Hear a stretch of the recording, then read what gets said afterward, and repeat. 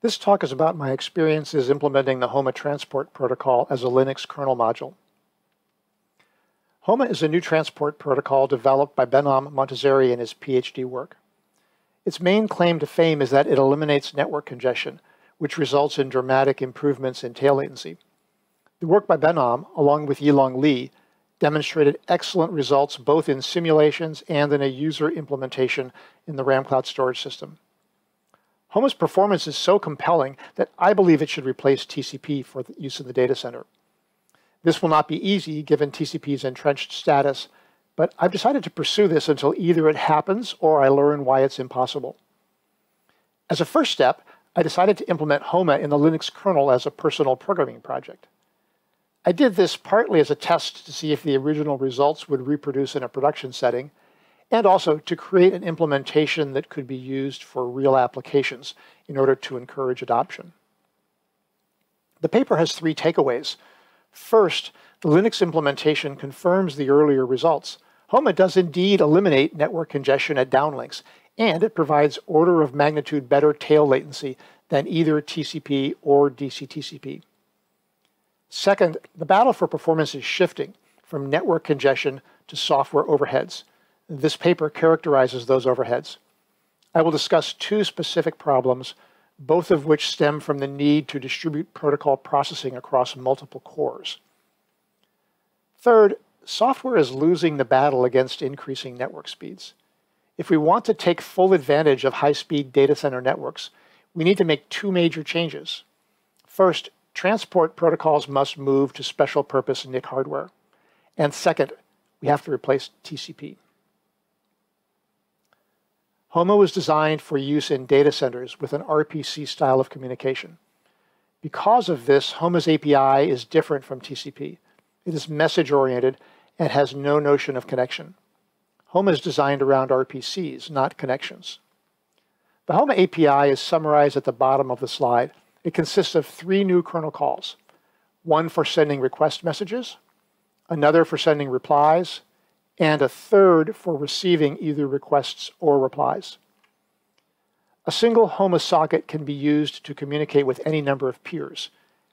Any number of concurrent RPCs can be outstanding on a socket at once, and concurrent RPCs may complete in any order. This slide is a terse summary of the Homa protocol. The driving idea is to get the lowest possible latency for short messages, especially at the tail and under high network load. To do this, Homa has 2 key features. First, it implements SRPT rather than fair sharing. That is, it gives highest priority to the message with the fewest remaining bytes to transmit.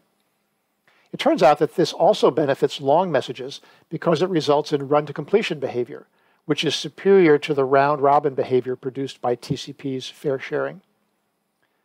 To implement SRPT, Homa takes advantage of the priority queues provided by modern switches.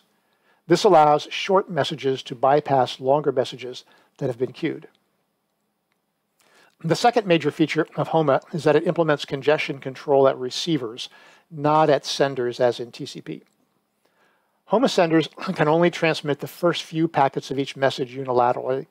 For the remaining packets, they must wait for explicit grants from the receiver. This allows receivers to limit buffer buildup and to prioritize shorter messages. Receivers determine the priorities used for incoming packets. See the paper for details. An important aspect of Homa is that it allows packets to be received in any order. This makes it much easier to balance load effectively, both in the network and in host software. For example, packet spraying can be used in networks rather than flow-consistent routing. Homa Linux is a kernel module, which means it can be dynamically loaded into Linux kernels. It does not require any changes to the Linux codebase, and the sources are freely available on GitHub. I don't consider this a research prototype. I've tried to create a production quality implementation, and I think the current level of maturity is high enough to run real applications. I'm happy to fix bugs and provide support for anybody who tries to use it. This slide compares the performance of Homa Linux with TCP, running one of the workloads from the Montazeri paper on a 40-node cluster at high load. Each node is both sending and receiving 20 gigabits per second on a 25 gig network. The graph shows latency as a function of message size. The y-axis displays slowdown, which is a normalized measure of latency. The slowdown for a message is the actual round-trip time for that message, divided by the time for Homa with messages of that size in an unloaded system. So larger is worse, and 1.0 is ideal. The graph shows TCP in green and Homa in blue, with separate curves for median and 99th percentile latency. Homa is better than TCP for all message lengths. If you compare latencies for short messages, Homa is 7.5x faster at the median and 19x faster at the 99th percentile. This slide provides additional performance data. First, it shows additional workloads from the Montazeri paper, ranging from W2 with the smallest message sizes to W5 with the largest messages. Second, it also includes measurements of DCTCP in brown. Homa is faster than TCP and DCTCP for every message size in every workload. You can see that because the blue Homa curves are below the others. For small messages, Homa is 3 to 8 times faster at the median and 7 to 83 times faster at the 99th percentile. In fact, Homa's P99 latency, that's the dark blue curve in the graphs, it's significantly better than the medians for TCP and DCTCP almost everywhere. Homa effectively eliminates network congestion. To see this, I analyzed nanosecond scale traces of P99 round trips, and I couldn't find any evidence of network congestion for Homa, whereas it was clearly present for TCP. See the paper for additional measurements. Even though Homa is far better than TCP or DCTCP, its performance is still far from optimal. For example, our user space implementation of Homa in RamCloud has 7x lower tail latency than the kernel implementation. With Homa, tail latency is now entirely due to software overheads. One of the biggest challenges is software load balancing. Network speeds are increasing rapidly while CPU speeds are not. So even with 25 gig networks, a single core can't handle all of the packet processing. The work has to be distributed across several cores, and things will get worse with faster networks. Load balancing creates inefficiencies, and I'm going to discuss 2 of them in the next slides. Now, you might think the solution is to move transport protocols to user space in order to get better efficiency, but I'm going to argue that this will not solve the problems. The first problem with load balancing is that it results in hotspots. When a packet arrives in a Linux system, it passes through 3 stages, each of which can potentially run on a different core. The first stage is the device driver, which collects input packets into batches. The second stage is the protocol stack, which includes both IP and Homa. The third stage is the destination application thread. Unfortunately, the core for each of these stages is chosen by a different load balancer. For example, the driver core is chosen by the NIC using receive-side scaling, and the application core is chosen by the Linux thread scheduler. The load balancers all run independently, so conflicts are inevitable. In this example, a long message and a short message are processed concurrently using different cores for the driver and protocol stack.